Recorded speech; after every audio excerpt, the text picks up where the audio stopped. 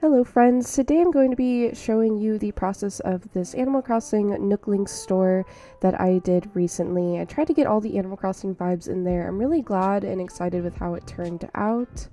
I've got everything set out here. I started putting the washi tape down onto the paper. I don't really know why I do this other than I saw other people do it, and I really like the end result of having those straight borders. It also helps with keeping your paper in the same place, although I do recommend doing this on a different surface. I did it on an old canvas that I haven't really painted over yet. That way if I need to move the painting around at all, I can.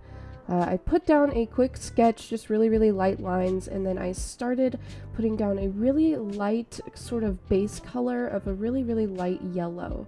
I really like the vibe of this because it gives the painting more of that summery, almost, I don't know, just like very cozy Animal Crossing vibes that I feel I get from the game. I kind of feel like this step was somewhat unnecessary. I do like that the yellow kind of blended in with all of my colors that I first put down. However, most of this gets covered up, and I'm not really sure how much of a difference it actually made in the end result.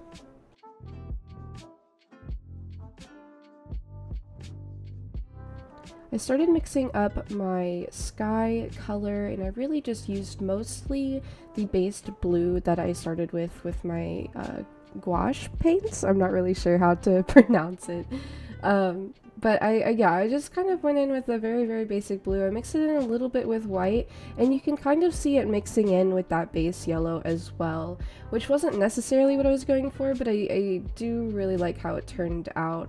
Started trying to blend it out a little bit with water. This is one of my very first attempts of using this kind of paint after a little bit of practice, and so I'm not really 100% sure how to handle it correctly and exactly what I'm doing for real, but I started working on the country fence. If you play the game, if you play Animal Crossing New Horizons, this is one of the fences that is in the game, and a really popular one as well. It's really just cozy kind of cottagecore vibes with this country fence, and so I thought that I would add it into this painting leading up into the Nook shop.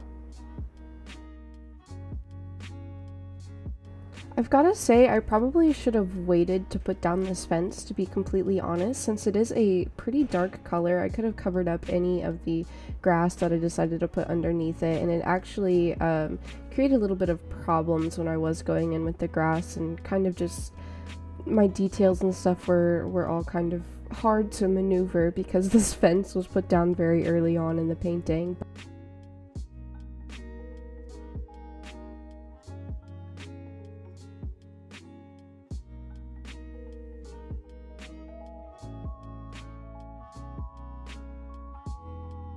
I am also noticing that I took a really long time here to mix up this paint. I think I was going for a very a darker brown than I had already put down, and I think that was my problem, is I started off with such a dark color early on, and but it's okay. I ended up working it out. I got some more details onto the fence, but it was definitely a hassle mixing up those paints, and I think that's just another thing I'm gonna have to get used to.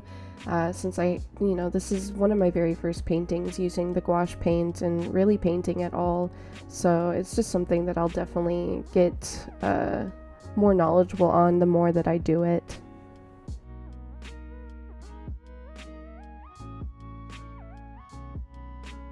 Here I am trying to mix up a good color for the dirt path that is going to be in the main foreground of the painting, and also towards that sort of background area with the Nook shop back there.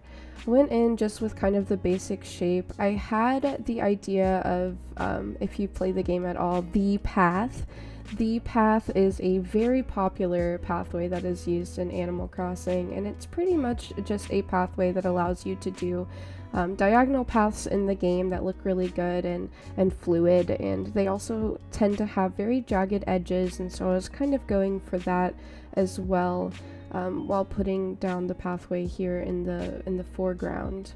And then went in and tried to go in with a lighter color. Definitely had way too much water, I think, on my canvas, but it started to dry up pretty quickly. I think that's one thing that I really like about this paint, is that it dries pretty quickly onto the paper, especially if you apply it with less water than you would, I think, with watercolor paints, or I don't know. I really only have experience with the watercolor painting.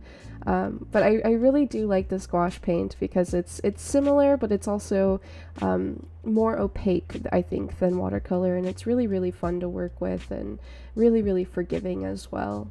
I mixed up a dark green here and started going in with the grass. Here you can see me kind of struggling with getting that grass around the fence, and this is exactly why I think the fence should have gone on a little bit later into the painting, but it turned out okay. I just blocked out the colors pretty much and then went in later with more details.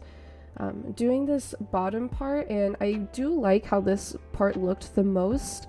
However, I kind of went over it later on with more details, which is okay. I do like this being the start of our little area up here. I tried to make it look like there was maybe trees in the background. I think it really just looks like grass, but it's okay. I went in a little bit more with this area here. I was kind of confused on this area. I wasn't necessarily sure what it should have looked like. I almost wanted to put like a pond here or something. I think it would have looked really, really nice. But I ended up just filling it all the way in because I wasn't really sure what I was doing with this painting.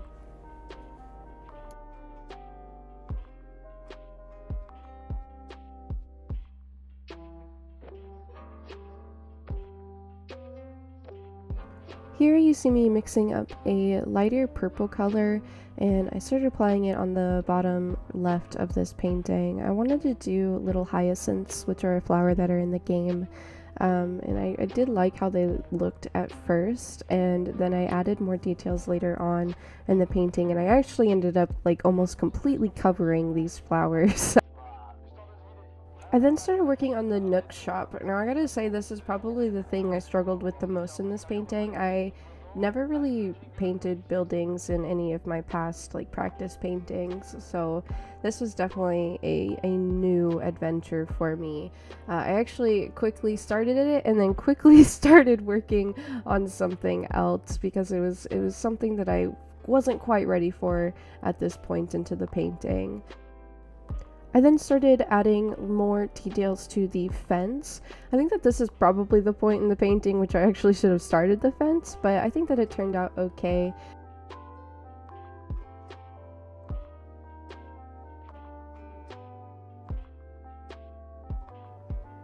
I mixed up my blue and a little bit of white, and I decided I was going to take on clouds.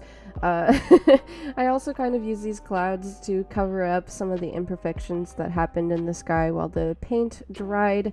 You see a little bit of yellow bleeding in and a little bit of that green bleeding in as well. So I was trying to just kind of go over the sky and cover up those imperfections.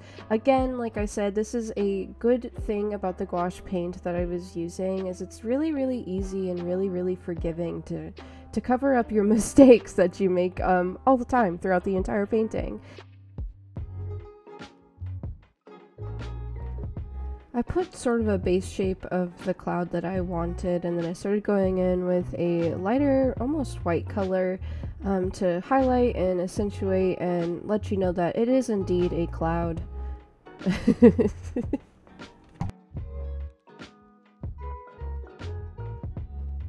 I started mixing in the green color that I had used for the grass with a yellow to give it sort of a warmer look, and I really like how this turned out to add just little details to the grass.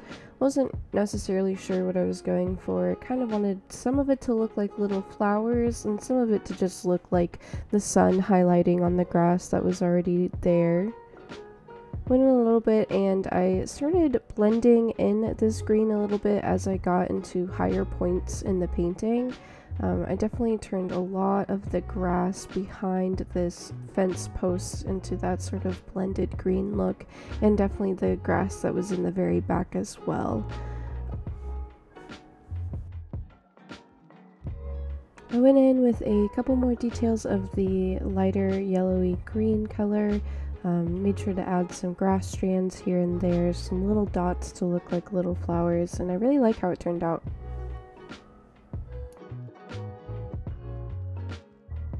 This is where I started adding more details to that front grass little patch there. I tried to add what looked like larger grass blades, I guess. I ended up going over this as well. I definitely redid this area in the painting a couple times.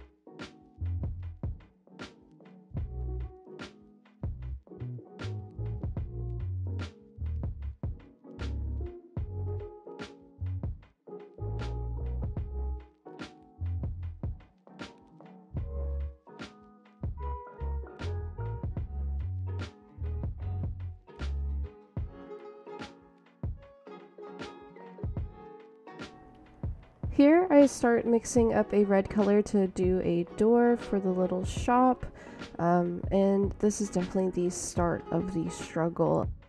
The main issue I had with this shop was not really gauging how many details needed to be there. I eventually decided that less detail was good since it was further away from your perspective of the painting. But I also had issues with water. I was using a lot of water in this very small area, and I was not waiting for my paint to dry. I was very, very impatient during this shop, and I think that's really the downfall of it in itself. Definitely wait for your paint to dry before you try adding more details and more colors on top of solids, and it's definitely something that I learned from during this painting process. Started going in with a blue color for the roof. I definitely had issues with the shape of the roof, and I tried to elongate it a little bit here.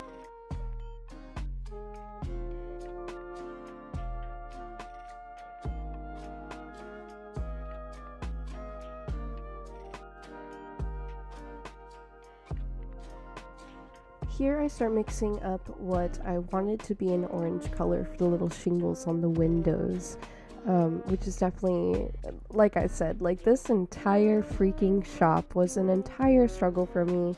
Definitely something that was new, but I definitely had a lot of fun with it, and I most importantly learned a lot from this process. I'm probably gonna speed through a little bit of this here because I pretty much just went over it and over it and over and over and over.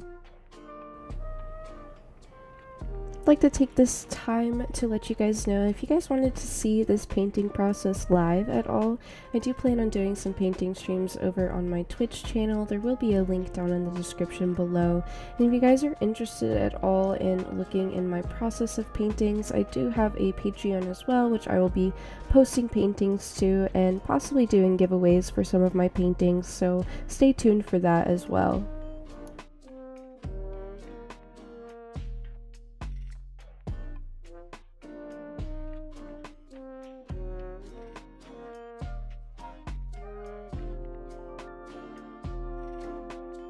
I got tired of working on the house or the shop and it not working out, so I started adding little details here and there throughout the painting, getting more of my details on the fence and in the grass, more in the foreground of the painting done. I also started adding some darker details to the pathway to give it more depth and dimension, and basically just blended in most of those details that I had put in. I do like adding a little bit of pressure onto the area that I'm working on because it kind of lifts up some of the paint, I've noticed, and I definitely did that a lot in this path.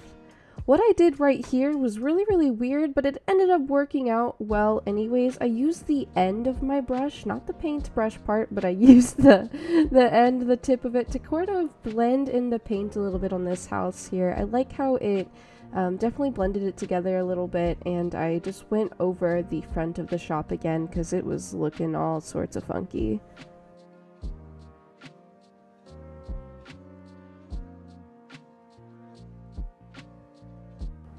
I started adding small highlights to the roof, kind of giving it that shingled look, or at least attempting to.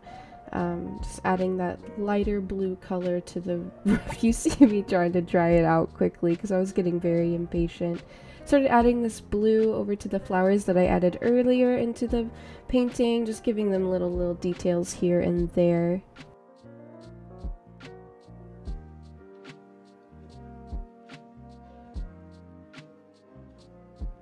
Here I started blocking out the windows on the door and also the windows in the shop walls itself. I used sort of a darker color for this, so I was just getting the basic shape out for the windows until I went in with a lighter color here. Like I said, I probably should have waited longer. The paint was moving very fluidly because of all the water that I had down and all the paint that was already there. Started going in with the shop sign. This was probably the most awkward part, I think, of the shop itself. You saw a little bit of the blue from the roof bleeding in a little bit, and I just kind of poured more paint and more paint onto it until it looked okay. I think the biggest issue I had with this shop sign was probably the outline on it. I think that I probably should have gone in with this red color first as the base shape and then filled that in with the lighter bluish color that I had for the sign and the windows. I think it turned out okay. I actually like the smudged look that I have of it because I didn't want to put too many details into the shop, and I think that this was a good way of doing that. I actually ended up going over the door again because I wasn't liking how it was looking out and it was bleeding through, so I just went over with that red. I used this red to also add a little path of flowers alongside the dirt path that we have. And I really like that I started doing this because it gave me an idea for this foreground grass patch, the very front grass patch that you see. I started adding bigger flowers in this area with more detail so that you can tell that that's in the very front of your view. I like how it turned out a lot. I went in with a little green color for the stems, and I used that green color again to add more grass path. And this is kind of what I was going for when I had put that darker color down in that area at first. I used that darker color to go in a little bit in the background as well and add some little details here and there. I ended up adding a little bush over on the right side. You see that right here. I added a little bush there because I wasn't really sure what to do with the area. It looked kind of empty and I wanted to fill it with something. I added little details by adding a little bit of yellow to the green that I was using to highlight that bush area and to also highlight a little bit of the other grass as well. This is when I decided to go in with the actual shingles in front of the windows on the shop. I think that it was a decent time to do it, but I still probably should have waited for that paint to dry a little bit before I put any colors down. You can see some of the orange bleeding down into the window, but it's okay because I do like the blurred effect and sort of the perspective that it gives the painting no matter what. There was a lot of times watching over this video that I'm seeing I just definitely needed to wait for the paint to dry. I ended up going over the front of this shop again, but before that I decided to do a little bit of details on the shop sign up top, which I do like how that turned out. It's probably my favorite part of the shop. You see me blending in a little bit of the colors in the front of the shop, which didn't really work. It just made it a big mess. So I decided to go in with this even lighter yellowy color for the shop front and just fill in all of that area again. I redid this shop so many times. I definitely should have taken some time, I think, just to step away. Not only to let the paint dry, but to also kind of get a grasp on what I was doing. I started going in with a paper towel to get some of that excess paint off. I also did this a little bit to kind of blend in that yellow and red color on the shop sign. I do like how it turned out, and it did dry up the paint enough where I could put the windows back on with this lighter blue color that I'm mixing up here. Try to mix it in a little bit with my purple from yesterday's painting. I don't think it made much of a difference. Here I did the basic shapes of the shop windows. Try to clear up those edges a little bit on the door frame as well because they were bleeding through a little bit. I went in a bit with that same color and I added some more details to the clouds, and I also added some more clouds over on the other side of the painting, which I think looked really good. I was just kind of trying to cover up the mistakes in the sky that were made previously.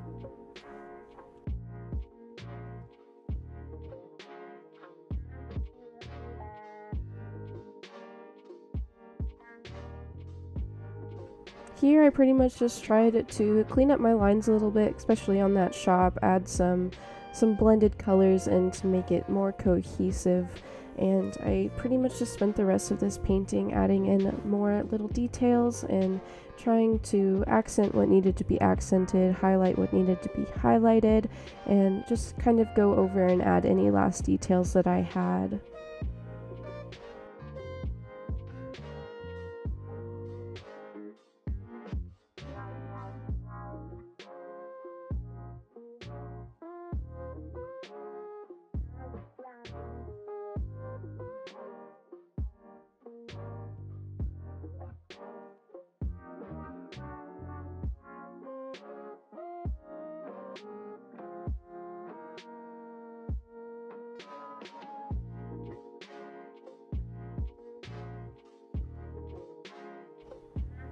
Okay, this is literally my favorite part, but I was peeling off the washi tape.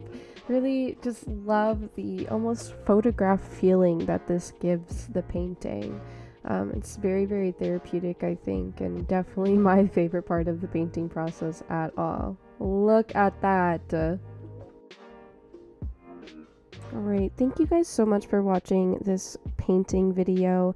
This is something that I have just started doing, but I'm really enjoying it, and I can't wait to incorporate it into my Twitch streams and also into some YouTube content as well. Thank you guys so much for watching this video, and I will see you guys next time.